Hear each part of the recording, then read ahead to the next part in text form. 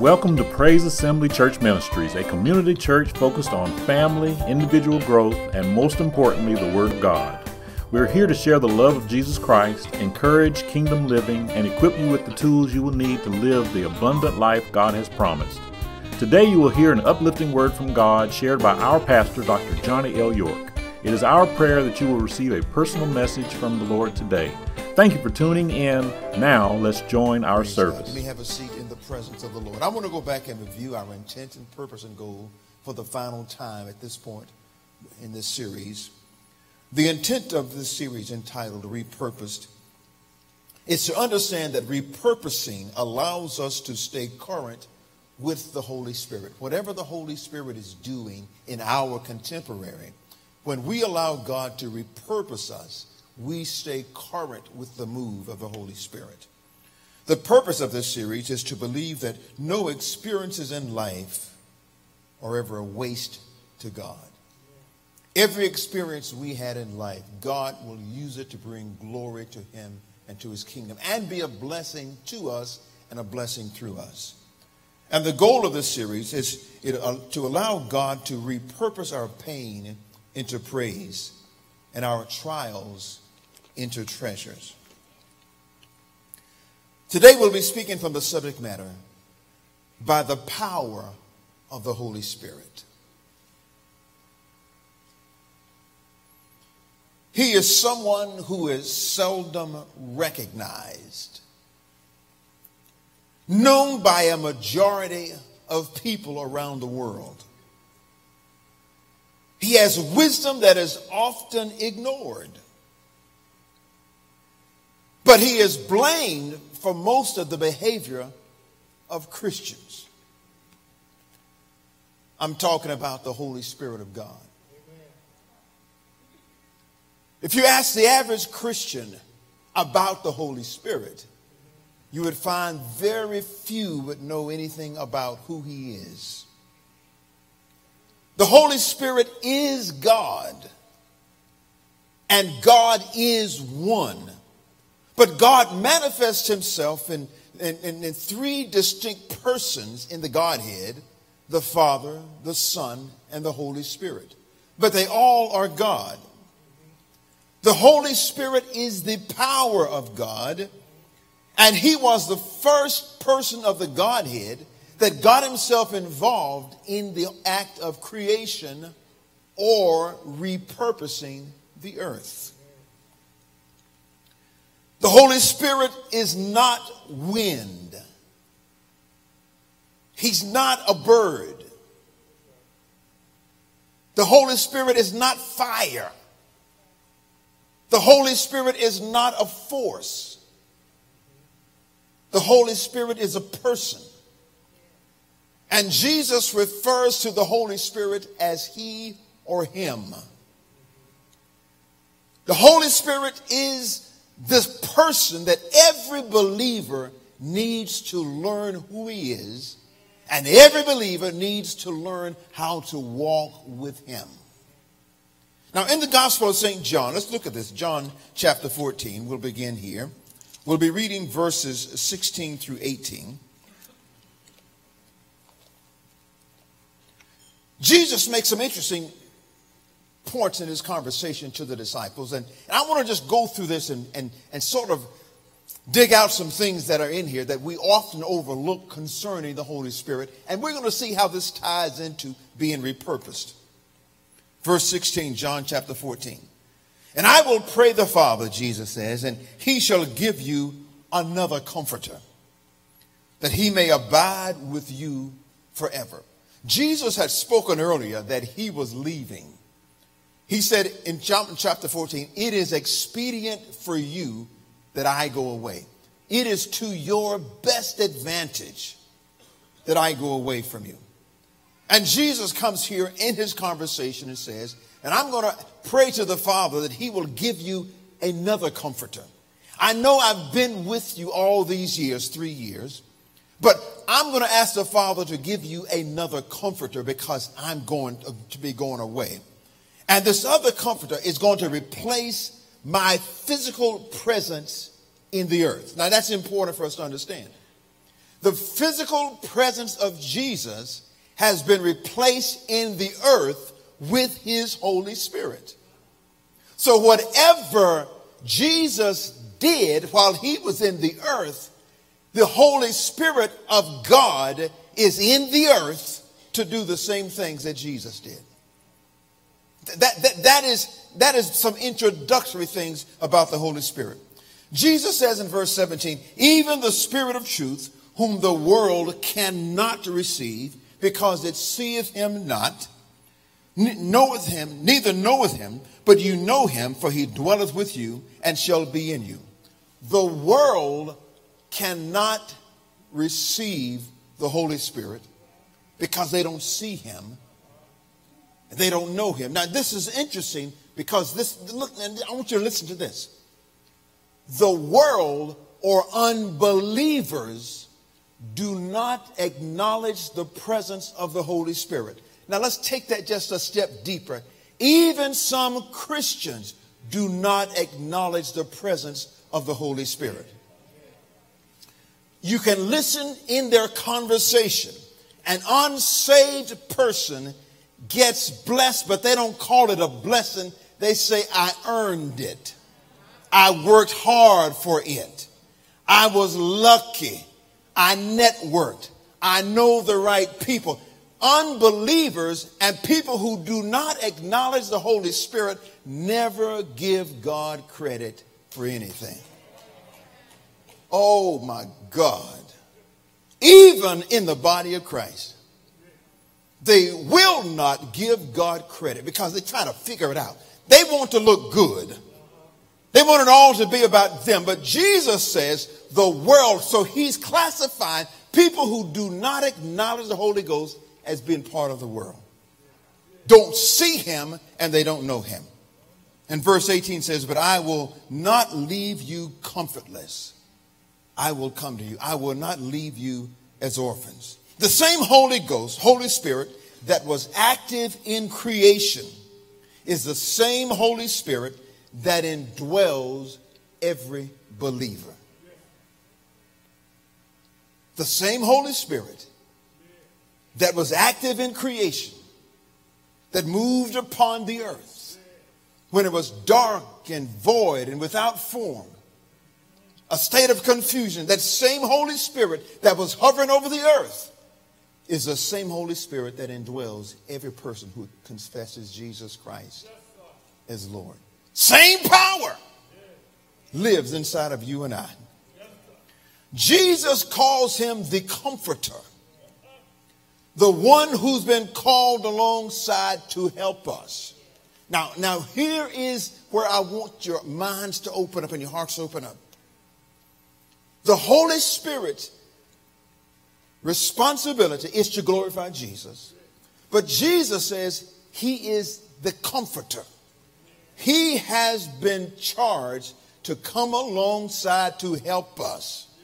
I don't know about you, but there have been times in my life since I've been saved, I've needed help and I didn't know where it was coming from. There were things that I could not do. There were things that folk couldn't give me the answers to. I needed help. And the only one who would give me help in the earth realm is the Holy Spirit of God. Glory, glory, glory. He helps to repurpose us, and he empowers us to become who we were created to be. He helps to repurpose us, and he helps to empower us to become who God created us to be. The Greek word for the comforter is called, it's called parakletos. It's the Greek word for it. But it's hard to find a single English word that describes this Greek word paraklete or parakletos. Because the English language is not as fluid with words as the Greek. So the Amplified Bible gives us some indication of what Parakletos or the Comforter is. Let me just read these names out to you. The Amplified Bible says Parakletos means Counselor. If you've ever really needed to know the truth about something, then the Holy Spirit of God who indwells you confirms what you hear in His truth. For instance, when you're in church and I'm teaching from the Bible, I'm teaching truth from the Bible, and if you have truth on the inside of you by the Holy Spirit, when I read the Word of God, something's going to acknowledge that this is truth on the inside. And most times people say, hallelujah, glory to God, lift their hands, or some just say,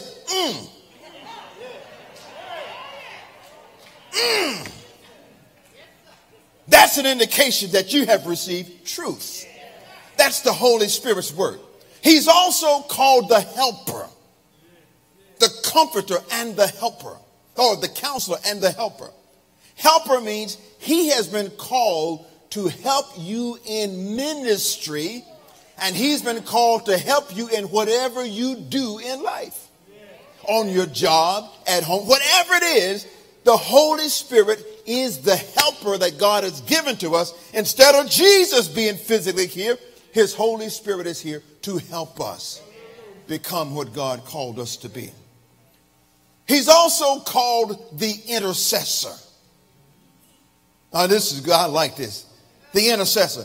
The intercessor means that he prays for us according to the will of God. For see, the Bible says that we don't know what to pray for as we ought. It's not that I don't know how to pray. There are times I don't know what to pray for or how to pray for it, because I don't want to pray for something that's against the will of God. I know what I want, and I don't want to have my desires as a part of my prayer all the time. I want my prayers to be in line with God. So I can't do this. There's something God has given to me that's in my spirit, that indwells my body, the Holy Ghost of God, that says when I come to God in prayer, God, I don't know what to pray. I don't know how to pray for this. I don't know what to do. Guess who kicks in? Boom! The intercessor. He prays for the saints according to the will of God. He's also called our advocate, which simply means this: the Holy Ghost always has your back. Folk will turn their face on you. Folk will talk about you. Folk will set you up. Folk will try to manipulate you, but the Holy Ghost got my back. He's known as a strengthener. He strengthens the inner man, makes sure that I'm strong on the inside. He's called the standby.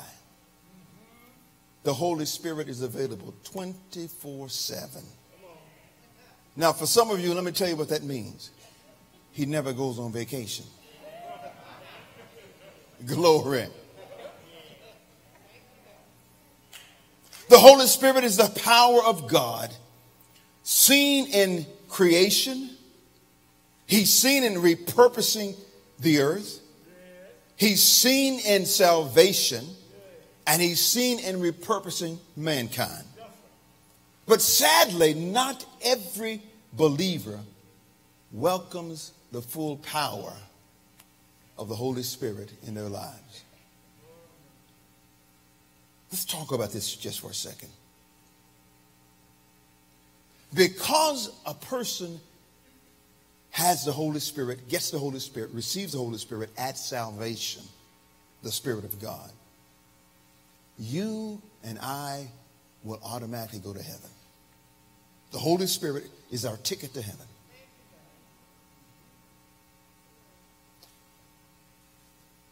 And as long as I'm going to heaven, some folk are satisfied. But there's a little bit more that the Holy Spirit wants to do. There's more to come after salvation. Look at John chapter 20. I want you to follow something here. John chapter 20, verses 21 and 22. Now, this is when Jesus comes after he was resurrected. He's walking around, and the disciples are gathered in a room, locked, doors are locked up, windows are locked, they're scared. They're eating dinner. And all of a sudden, the doors are locked, the windows are closed. Jesus walks through the walls. Guess who's coming to dinner?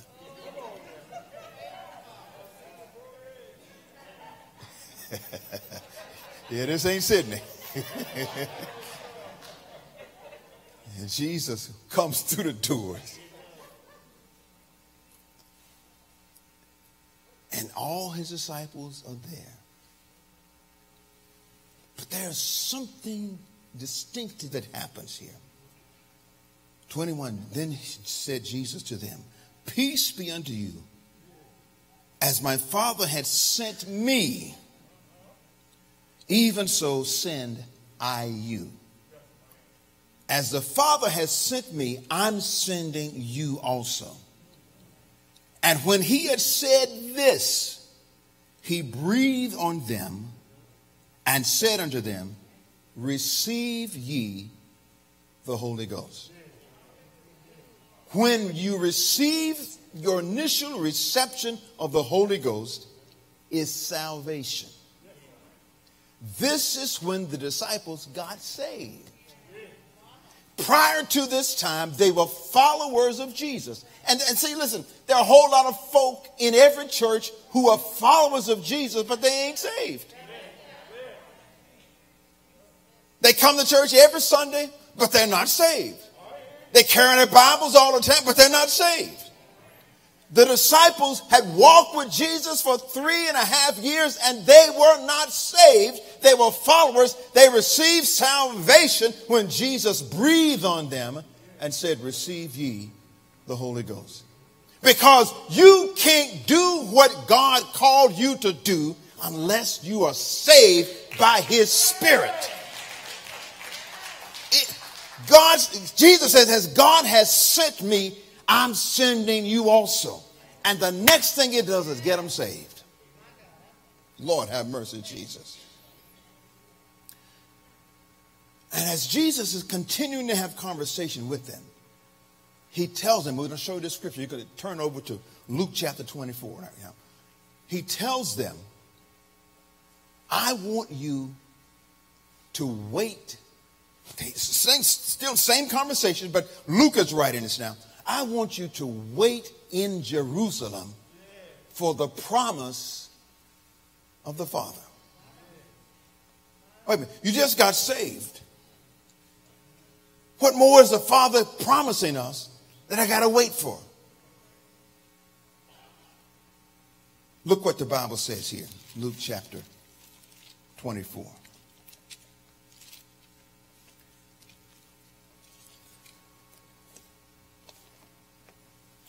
And behold, I send the promise of my Father unto you. But tarry ye here in the city of Jerusalem until ye be endued with power from on high. I just got saved. But you're telling me I'm not ready to go do anything yet, because God has promised me power from on high to enable me to do something that right now I cannot do. The promise of the Father of this power is the baptism in the Holy Spirit. Please hear me. A repurposed believer needs this power in the earth. Now, why do I say that? Simply because of this. You don't need an extension, another dimension of the Holy Spirit in heaven. Who are you going to witness to in heaven? Who are you going to tell about the miracles in heaven? Who are you going to lay hands on in heaven? Ain't nobody sick in heaven. Folk are fine in heaven. So So you don't need no Holy Ghost power to do anything in heaven. We need the Holy Spirit's power as a repurposed believer in the earth. There are things in the earth we have to do that shows that Jesus Christ did come, did live, did perform miracles, that the Holy Spirit gives us witness to so that we can do the same thing. Jesus said, the same things I do, you shall do also. And greater things than these shall you do. How is it possible? Holy Spirit power. As a repurposed individual, I cannot become all God called me to be without acknowledging and accepting the full power of the Holy Spirit in my life. Now, I can say I'm lucky. I can say I got all this going on for me. But listen, if that's the way you think, and if you feel that way, you already got your glory. You already have your reward. Because I don't know about you, the longer I've lived, the more I realize mankind has huge limitations. Lord Jesus. Holy Spirit baptism is power to help us be a witness in the earth of what Jesus has taught and what he did in the earth. If you don't believe that, I know some don't believe it. Acts 1 and 8. It's not on the thing, but just turn to this very quickly. I'm going to read it out loud. And many of you already know this. But ye shall receive power. After that, the Holy Ghost is come upon you. And ye shall be a witness of me, both in Jerusalem and in all Judea and in Samaria. And that final phrase, unto the uttermost part of the earth. Now, notice, Jesus didn't say anything about having power of the Holy Ghost in heaven. It's in the earth. We need Holy Spirit power in the earth. Don't think you can go to heaven with and display your Holy Spirit power. You don't need it in heaven. Holy Spirit power. And this may be why so many people have hesitated to acknowledge the presence of the Holy Spirit, is because they have been taught by religion and taught by churches that, number one, the Holy Spirit power does not exist. It was only for the disciples. And number two, you better watch out. You don't know what kind of ghost you're getting. Might be Casper or somebody. You better watch out. That is ridiculous, because that goes to show that people don't know the Word of God. If you read the Bible, you will see that this is a promise God has given to the disciples. A disciple is one who follows a teacher, and it follows the salvation that comes by receiving the Holy Spirit. This is an added dimension of the Holy Spirit. And you shall receive power. Now watch this. The word power there in Greek, the Greek word is dynamos or dynamis. And from that Greek word, we get the English word dynamite. Dynamite is stored potential power. As long as you have a stick of dynamite, it doesn't do anything. It has the power. It has the ability, but it won't do anything. But if you ignite the wick and watch the fuse burn, don't get too close. When the fuse burns and it ignites the dynamite, and the dynamite explodes, things around the dynamite change. So let's translate that to our lives. We got the Holy Spirit of God on the inside of us. we have stored potential power. And there are many folk in the body of Christ who live all their lives with stored potential power. And when God wants to repurpose us by lighting the wick, many of us find ourselves trying to blow the wick out because we have heard, we have been taught that the Holy Spirit of God or the Holy Ghost is not anything you need because it died out with the apostles. There's more to the power of God by the Holy Spirit than speaking in tongues. That's just a very minor part of the power of the Holy Spirit for the repurposed believer. Glory to God. So we got this stored power on the inside of us. And God wants an explosion to happen, not only in our lives, but to impact everything around us. When dynamite explodes, there's a rumbling. Things begin to shake and quake. The whole temperature changes. Clouds go up and there's wind that blows. Sounds like a move of the Holy Spirit. So if you're repurposed, the whole point of being repurposed is that God can use us in the earth with his power imparted in us so that we can do what God called us to do. Glory, glory, glory.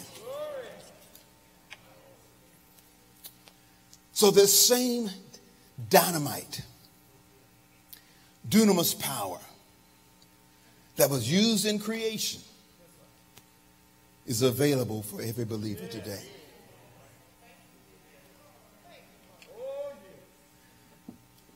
In being repurposed, we need this Holy Spirit power in order to stay current with the Holy Spirit.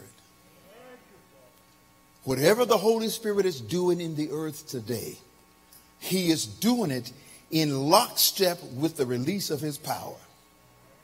If you don't recognize, acknowledge, and receive his power, explosive power in your life, then your being repurposed is going to start going backwards and backwards and backwards. It is impossible for you and I to become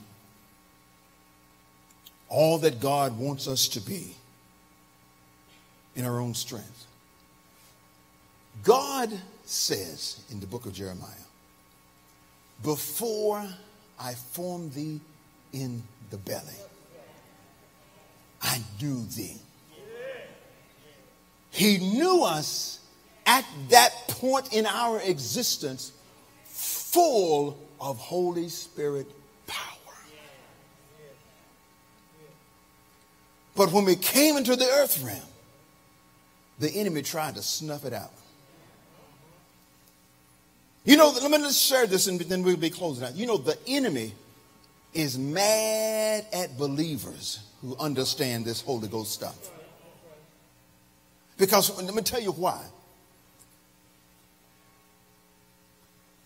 He was around in creation, but one thing he saw happening that God was doing, God was investing himself and all of his power into a creation that was not the enemy or anything else in heaven. He was creating something new and different called man.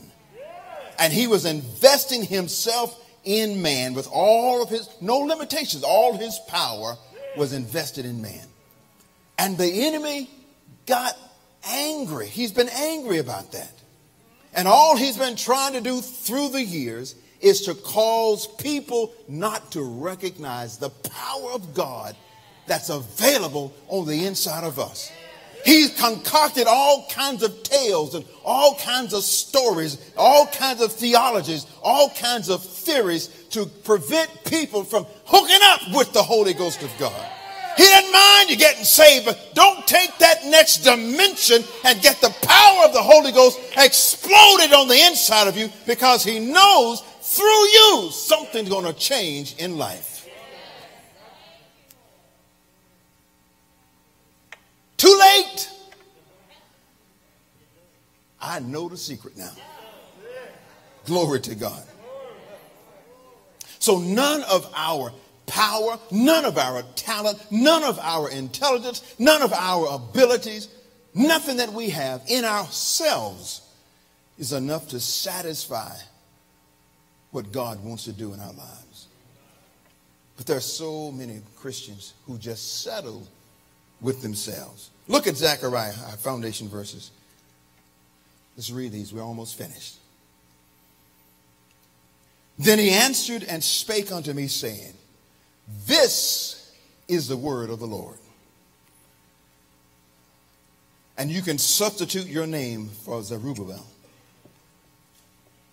Praise assembly, whoever we may be, saying, not by might nor by power, but by my spirit, says the Lord. What is God saying? Nothing that you have in your own self. I don't care how strong you are. I don't care how intelligent you think you are. I don't care how gifted you think you may be. I don't care what ability you think you have. Where did all that come from? It's not yours anyway. It came from God.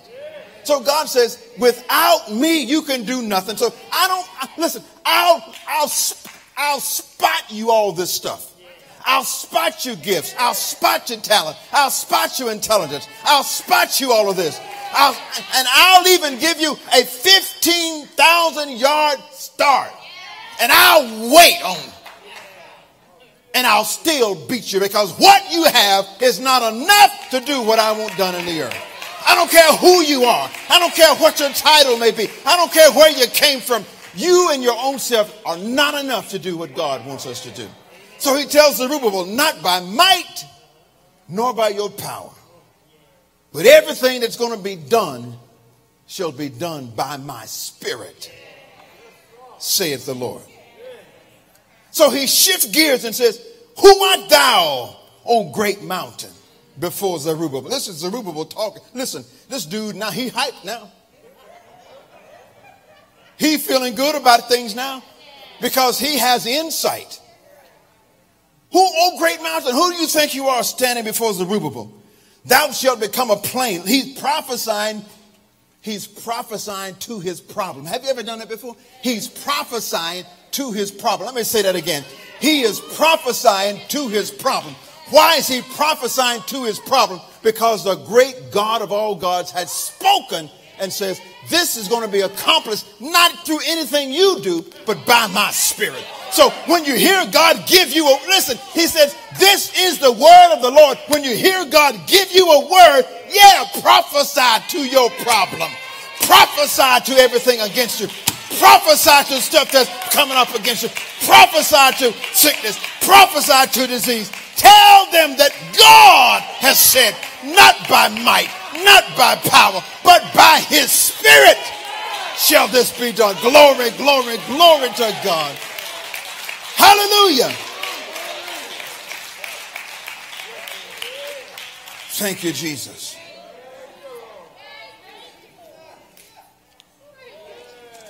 And finally, Holy Spirit power has the power to keep us.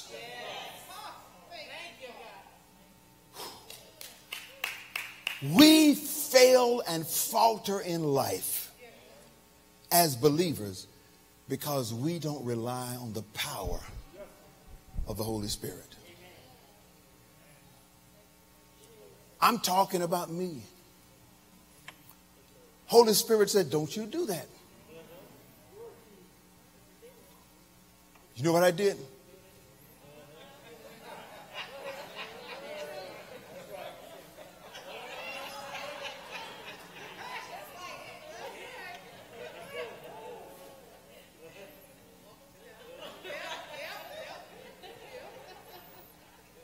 Waited till a certain hour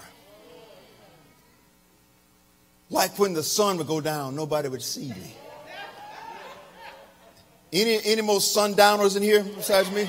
Let's lift your hand. Listen, y'all in church, the Holy Ghost knows any more sundowners in here. Sundowner. Yeah. But this is what I did not know then that I know now that I'm going to depart and deposit in you. Now unto him who is able to keep you. Oh, glory to God. Oh, man. I could stop right there and go home and be good for 2 weeks. Unto him who is able to keep you.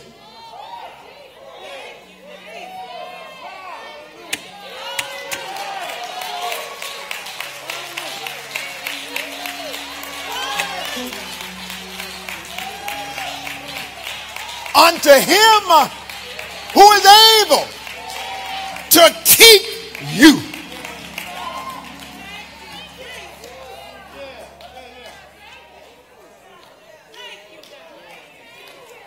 From falling. Wait a minute. How did you know I was going to fall? Because you had walked away from the Holy Ghost. You got in your own self, your own strength. But God says, I'm going to remind you, it's unto him, not you, not them. It's unto him who is able to keep you from falling.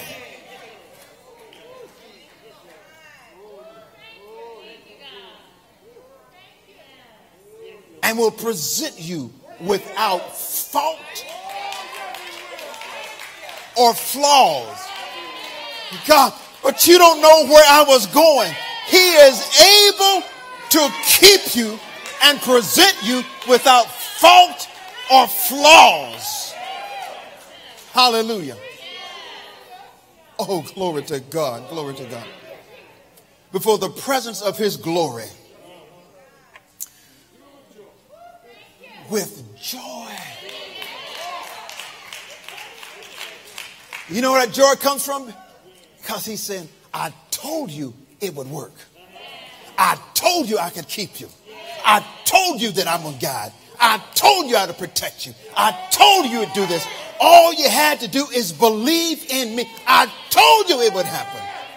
Glory to God. To the only wise God, our Savior. Oh, Jesus. Be glory and majesty, dominion and power, both now and forever. That means he can keep me in the future. I don't know about you, but I'm glad he can keep me in the future. Amen and amen. My time is up this morning. Can you give the Lord a clap offering of praise today? Oh, Jesus, Jesus, Jesus. Thank you, Jesus. We are been repurposed by the Holy Ghost for the purpose of the Holy Spirit, that we can become who God created us to be. And finally, if you don't know how to pray about that, that's okay. Let the Holy Spirit pray for you according to the will of God. Let's lift our hands before the Lord this morning. What a great and amazing God we serve. Oh, my Jesus, my Jesus. You know, the Bible says everything is naked and open, exposed to him. He sees everything. So we in church as Christians all around the world, we need to just come clean before God.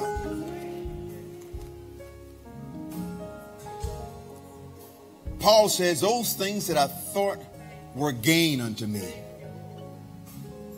I counted them as dung, that I may know the excellency of God through Christ Jesus.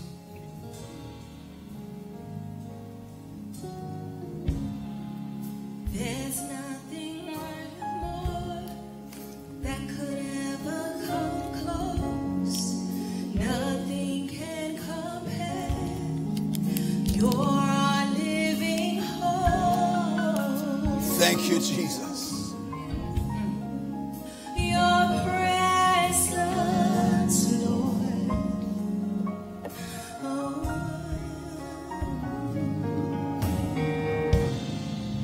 I've tasted and seen of the sweetest of loves, when my heart becomes free and my shame is undone. Hallelujah. It's in your presence, Lord. Oh, So we say, Holy Spirit, you are welcome here. Come flood this place and fill the atmosphere. Your glory, God, is what our hearts long for. To be overcome by your presence, Lord. Oh, Holy Spirit, you're welcome here. Come flood this place and fill the atmosphere. Your glory, God, is what our hearts long for. To be overcome by your presence, Lord.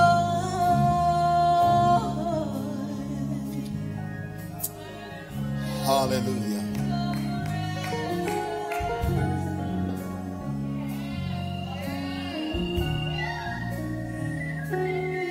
Jesus, Lord, your presence, Lord. Oh, we say, Holy Spirit, you are welcome here. Come flood this place and fill the atmosphere. Your glory, God, is what our hearts long for. To be overcome by your presence, Lord.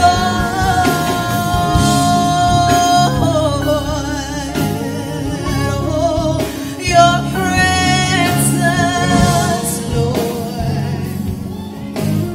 Thank you, Jesus. We thank God for Jesus today. Thank God for the presence of the Holy Spirit, the Spirit of the Godhead that's moving in this place today. And He's moving where you are, those viewers at home. There could be someone here today, or someone that's viewing, that you feel the presence of the Holy Spirit. Now listen, this is not emotions.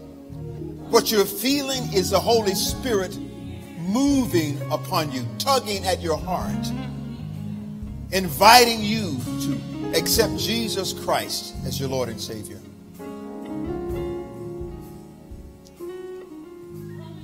If you are one that has been dealing with depression, and I want to speak to young people right now. To young people, please hear me. I don't care where you are, tune in to what I'm saying. The enemy is after your mind. He's after your soul. He's out to destroy you, because God has a call on your life. And what the enemy tries to do, he tries to detour you and your gifts and your call to involve yourself in things for his kingdom and not for the kingdom of God. But I want you to understand this. I don't care who you are, what you're involved in.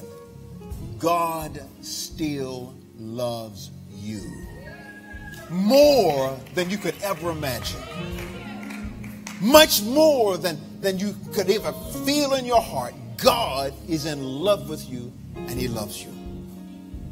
And he sent Jesus Christ to die for you. All you have to do is receive him into your heart. If you want to receive Jesus, please pray this prayer with me. Dear God, I am so lonely. I am desperate for connection and for someone to understand me.